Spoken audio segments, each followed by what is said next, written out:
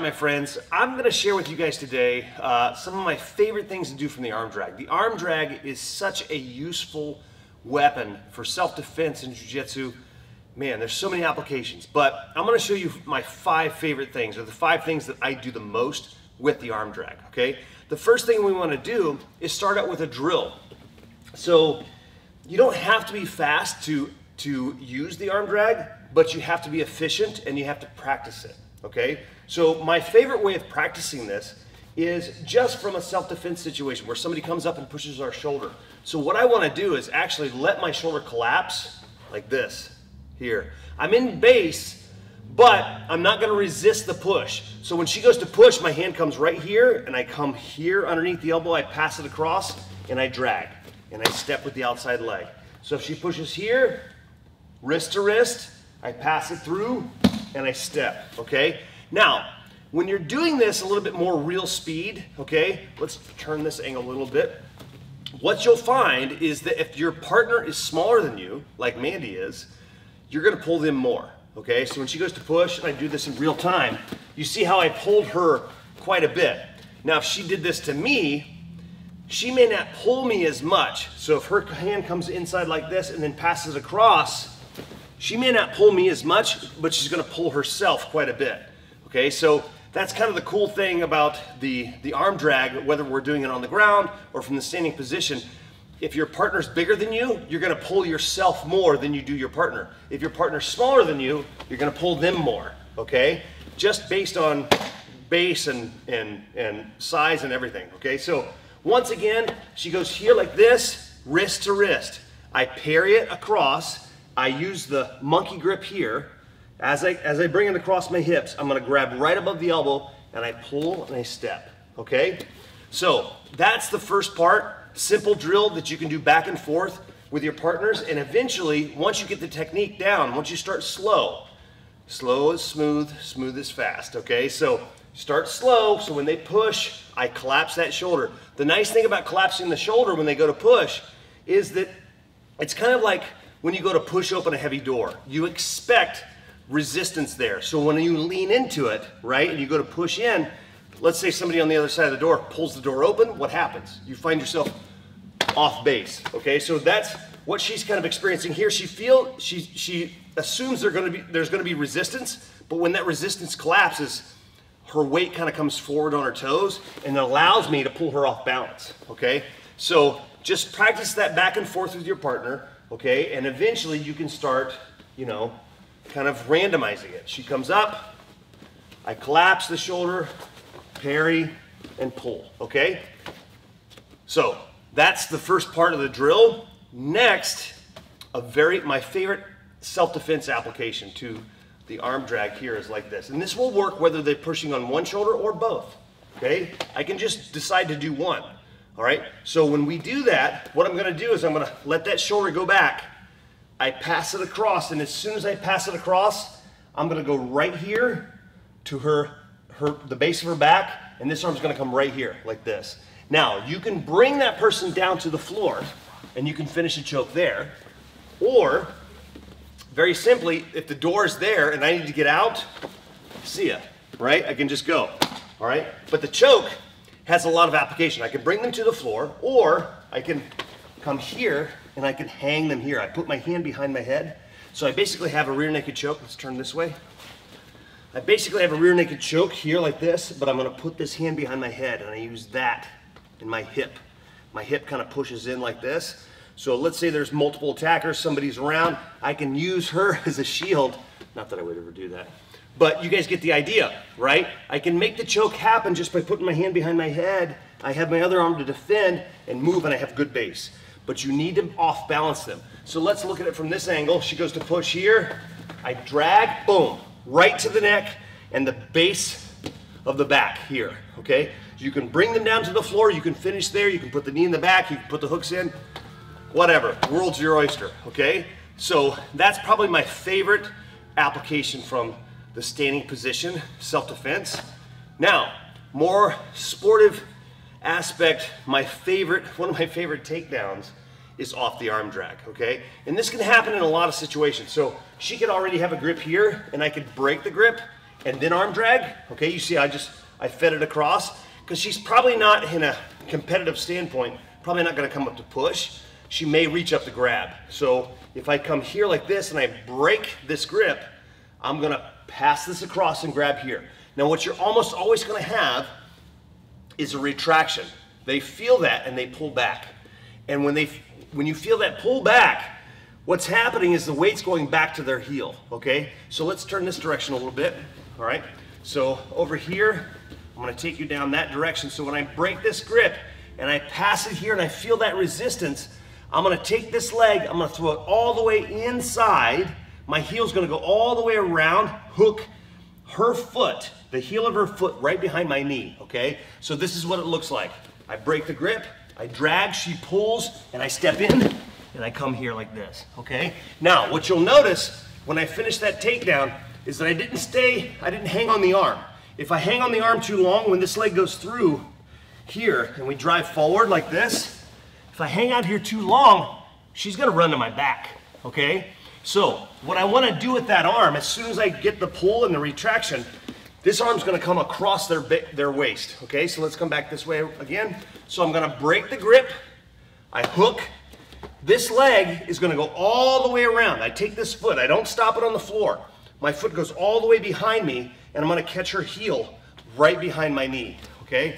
So here, break, hook, arm drag, hook, the arm comes to the outside. So once I start to drag, this arm comes to the outside of her hip, and now we're on the ground and we can start, you know, playing there. So those are my two favorite from the standing position. One's a self-defense application, one's a little bit more sportive takedown. Now let's go to the ground and see what we can do with the arm drag there. Okay, all right, now what we're gonna cover now is some of my favorite applications to the arm drag on the bottom. In the guard, there's four main things you can do in the guard. You can submit them, right? You can sweep them, which puts you on the top. You can stand up from the guard. You can escape, you know, come back up to your feet. Or you can take their back, all right? Taking the back is a fantastic option from the guard, and the arm drag is a great way to do it. So the first one we're gonna do here is very simple. So let's turn over to this side here, please. So I'm gonna be in a butterfly situation. I'm kind of sitting up here. We can just practice it this way. You don't have to do it from this specific situation, but this kind of lends itself to the arm drag option. So when they grab the pants like this, I'm gonna do a very similar thing that I did from the standing position. I'm gonna come here, but I'm gonna let my drag actually break the grip. So I'm gonna kick out. So I'm gonna use this grip here, okay? Monkey hook right behind the elbow. And I'm gonna feed this across as I kick this leg out and I drag her by me. Now, I'm kind of in a hurdler stretch here in this situation that allows me to lift up and get this seatbelt position. Now, you have a lot of options. I can pull her back this direction, or I can jump over to the opposite side and throw the hook in. Either one is fine. Let's spin this direction so they can see this way, all right? So I start here in the butterfly situation. I'm gonna grab, hook, and the grip is partly from the kick out, like this. So I kick this leg out, I dig this foot into the floor, and that helps pull me into this position. Be sure not to pull yourself down like this. I don't want to be on my elbow. I want to be upright like this so I can lift up. So without her there, it looks like this. I grip, hook, kick out. As I kick out to break the grip and drag the arm, I dig this foot into the floor. This one's already connected. I pull myself like this, and then I lift to get that seatbelt connection. Now you've already got one hook in that scenario, and that's good. And so then you can chase the back. You can either throw the hook in, pull them to the side, or just start attacking their neck right away, okay? Now, what happens quite often is that person will drive back into you. They know that you're taking their back. So if I get to this position here, and I don't quite bring myself up quick enough, or they respond quicker when they drive into me to put me back on my back, what I'm gonna do is I'm gonna go with it. I'm gonna hold her hip, I'm gonna let it happen, I'm gonna use the hook that's already inside. As she drives into me, I come this way and I lift, and then we can come up on top, okay? So it's basically an elevator sweep, okay, option, where I come here, they drive in, okay, I just go with the momentum. She wants to push me back, I'll go with it, I'll hook the hip here, hook underneath the knee and lift, and then try to come up on top. One more time. So I'm here, let's spin this way a little bit. So here, I drag, she drives in, I drop, I switch. Lift, and then we can come up to the mount position, side control, whatever the offer is, all right? So, there's two great options, kind of a great sequence. One other thing that I like to do a lot from the arm drag situation is the arm tuck arm lock. One of the tightest arm locks we have in Jiu-Jitsu. A lot of different applications. Sometimes you can hit it from that sequence right there, or if you're in the close guard, okay? So let's go to the close guard for a second. And if I'm able to get this arm drag here, a lot of different ways to do it, okay? I can just come here and drag, and what I'm gonna do here, let's turn this way just a little bit. What I'm gonna do here is I'm gonna pretend like I'm going for the back, which I really would be. If she stays here and lets me take the back, of course I'm gonna do it. But a lot of times they're not going to. They're gonna drive into you. And so what I'm gonna do is I'm gonna take this arm, I dig under here like this. So I'm already here, the wrist is already down. I dive this arm underneath and I hook. I walk my legs up. I make a gable grip here. I put this elbow right against her face to turn her head that way. I walk my legs up. I pass the leg over. Be careful here. All you need to do is squeeze your knees. And that's it. So keep your elbow tight to your hip. You've got the wrist trapped here like this. A very, very tight arm lock, okay, when it's tucked underneath like this. So keep the elbow tight to your hip. Squeeze your knees together. And that's it, okay? So again, all I need to do is make a frame with my elbow, push her head that direction, pass the leg over, make sure this leg is up tight across her back, and then squeeze the knees for the arm lock, okay? One of my favorite arm locks, super tight, hard to defend, okay? It's a fantastic, where you want? Go over there? Okay. Fantastic arm lock. Give those tips a try. Those 5 applications are probably my favorite. Again, the arm drag is so useful. There's so many variations and things that you can do with it. But one of the best things about it is it's a very efficient way to expose your opponent's back, which puts them on the reaction side of the situation. And so anytime you have them reacting to your attack, that's a great thing, okay? So give those things a try, like, subscribe, all that good stuff, and let us know what you think, and we'll see you soon. Okay, all right, I lied. One bonus technique. This is actually a really cool thing to pull off.